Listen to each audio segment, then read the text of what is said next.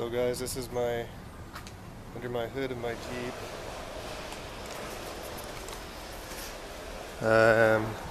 New battery where I had the old one stolen. Came with the cold air intake here, K&N. Just did the oil change, so I got a new filter there. Radiator, when I bought it, a couple months into it, got a crack on the top. So brand new radiator right here. Haven't really done too much to the front here. Came with the lights here, the KC lights. There's a switch on the inside. But yeah, pretty much everything in here is how I got it, except for the radiator and the battery. Oh yeah, and then one thing down here, I don't know if you can see it right here. I had to replace the crankshaft position sensor, I believe it was called. Just wouldn't start one day. Nice little trick with a Jeep is that you can actually stick the key into the ignition 3 times. Turn it 3 times and it'll actually give you the code, and I got a code. Went ahead and replaced it and fixed it. So it's kind of tough to get down there, man. I had to run the wire, plug it into the battery, which kind of scoots behind the engine here, but it worked out. Purchased these side mirrors, so I moved it to here because I like to take the doors off. I mean, it's in pretty good shape. It's a 2001. Looks like he painted the side here, but these are my rescue dogs. This is Coco here and Tucker. They like to ride in the Jeep with me. Tires, I got 31s. Some mud terrain tires from ProComp. I think they cost me around $190 each, and I got the steel wheels, the glossy finish. My spare tire was the one right here. Is the one that I had before. The white walls were actually out, and I had the stock rims. Somebody had actually punctured 2 holes on my tire here on the right side, so I just went ahead and replaced them with some mud terrain tires, which is cool. Don't mind that. Got some damage here, right here and back there. This one was from when I was rock crawling my first time off-roading. Got stuck up on a rock. These things are, as you can see, they're plastic, man. They're not that great. This was my fault. When the tire had gotten flat, I went ahead and jacked it from here, which I should have jacked it from the bumper. And jacking it from here, I just tore this up. That's my fault. But it's in good shape. It's in pretty good shape for a 2001. I really liked it. Mileage, 151,000 when I bought it. It was 147. So kind of high mileage. I'm only the 3rd owner. Second owner only did it for as a toy. The first owner is the one that put all the miles on it. Came with a bikini top, also a safari top that comes all the way back here. He has like a little net he gave me for the back here. Right now I have the soft top taken out completely, otherwise it'd be back here.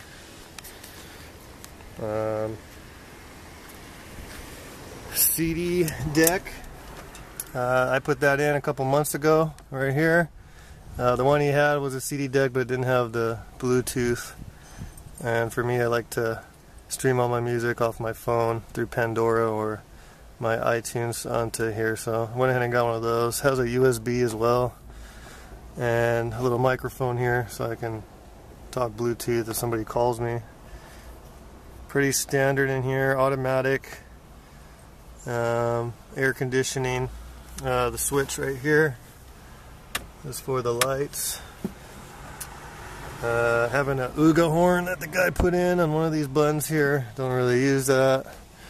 Don't really care too much. Yeah, speakers. Actually, the speakers that were in here were bad, the stock ones, so I went ahead and replaced them with some Pioneer, I believe. When I was doing the deck, I went ahead and replaced these. Sounds much better, you know, sound bar like all Jeeps have. I just had all this taken out in the back here. I had all the carpet taken out and the seat and the seat belt, everything. For like the springtime, so when it rained, I could just drain it with the drain plugs in the bottom, which is cool. Love that about Jeeps. Get a little wet, it's not a big deal. I got the high lift jack, very useful here. I got damage to it when I went off-roading. I actually had the bottom part facing down, and so when I came off and hit a rock, this whole piece here got bent up, and I had to bend it down. I don't know if you can see, I can't totally get it on all the way because it's stripped. Should be an easy fix if I want to fix that up though. Yeah, these are my dogs here. Hey guys, you like the Jeep, huh? You like riding the Jeep? Yeah? You guys like riding the Jeep? You guys want to tell mommy to buy a Jeep Wrangler, huh? And get rid of the Cherokee, huh? Yeah. Yeah, trying to get my wife to buy a Jeep Wrangler so we can get a four-seater or four-door. Sorry, a four-door. So we can take it, maybe take both of them. Go to the picnic areas and whatnot. I'm probably going to do a video later on about my sway bar here. Usually when I go off road, I just take it off. I had purchased like a clevis pin and a clip to hold in here. Tried driving around, it didn't work too well, so I usually just bring my tools with me and take this off when I go off-roading, and then I zip tie it up here. But what else? Oh yeah, so my battery, I don't know if I talked about this, my battery got stolen. So I went ahead and bought this guy here to lock it. It's mounted right there and right there. So it locks. Came to go to work one day, my hood was open like this, battery was gone.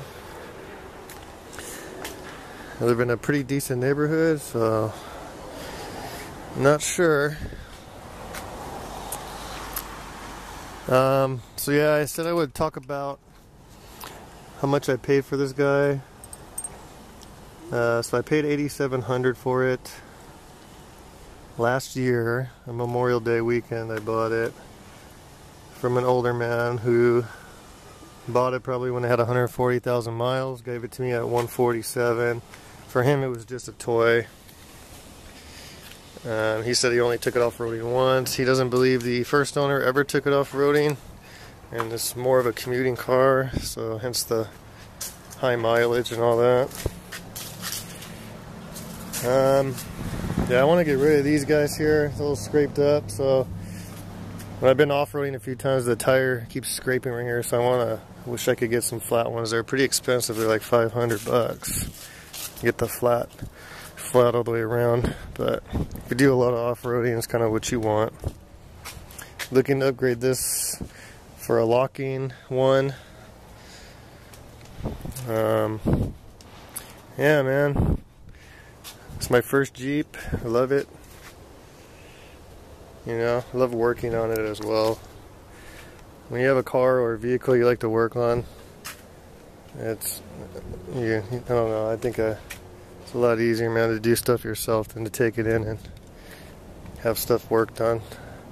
Oh yeah, so this guy built this is custom right here, a little custom piece of wood that he put some carpet over. Right, and it actually will come out right here. Right, it comes out, you have some hooks in there.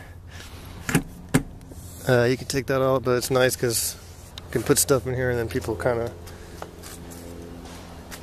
kind of look and not really think twice about it. One thing about a Jeep though, your stuff is going to be exposed when you have all the stuff off. So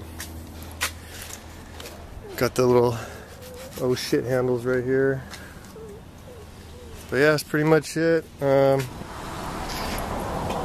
yeah, he's got a chrome tip here that he put on.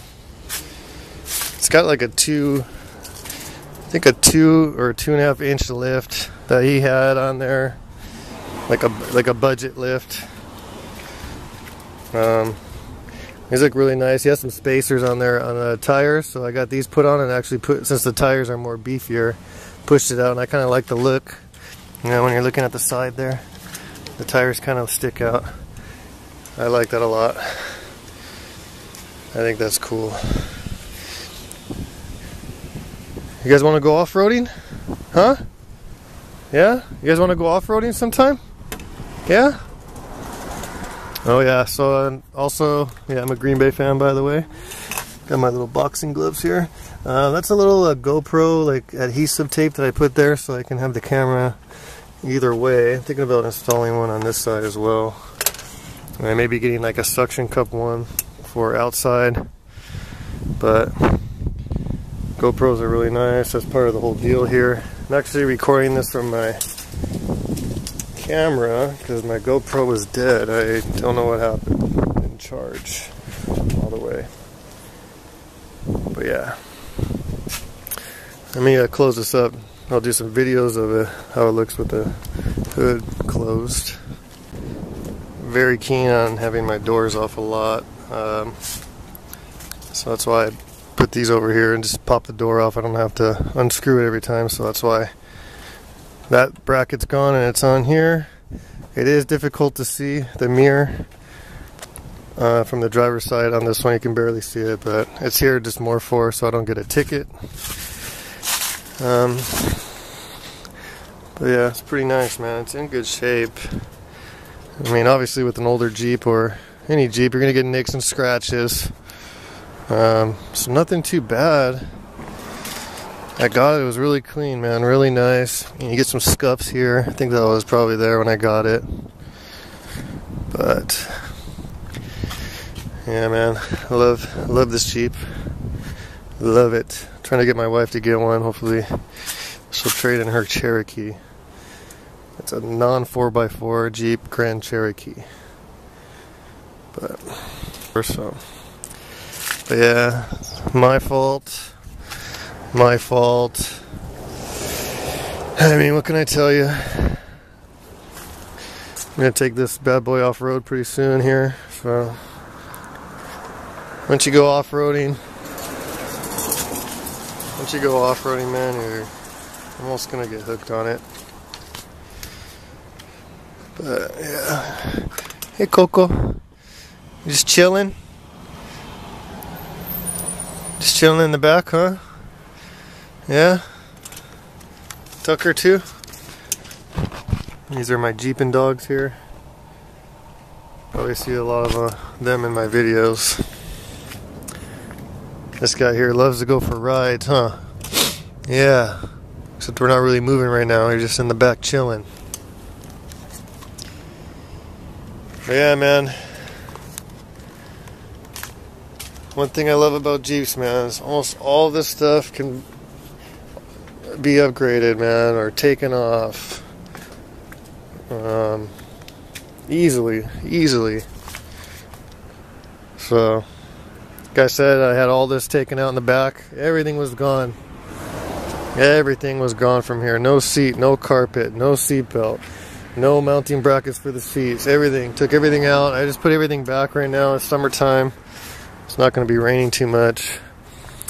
Maybe in the fall I'll take it out again so that in case it does rain a few times I can just drain it.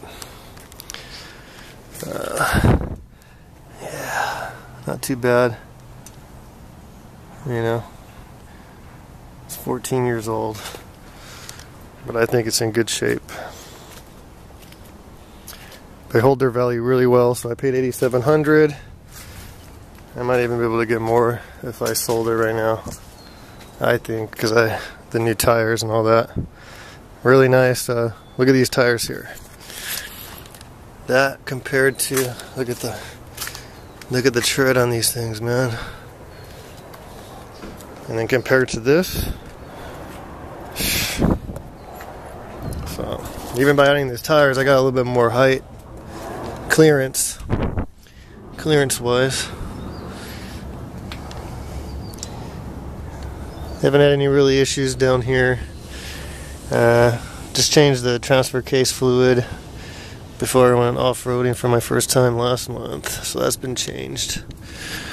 I think you only got to do that every like 30,000 miles or so. But yeah, that is my Jeep. If you have any questions, please leave them in the comment section below. If you enjoyed the video, please like it and don't forget to subscribe. Also check out some of my previous videos.